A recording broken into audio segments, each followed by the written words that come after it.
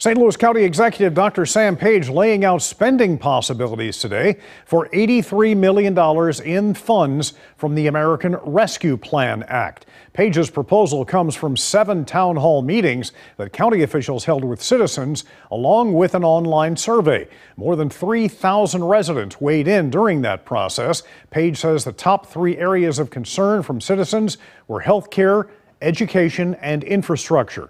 Page tells us the county council members will hear a detailed breakdown of his proposal tomorrow. Then we'll eventually decide on how to move forward with spending the money.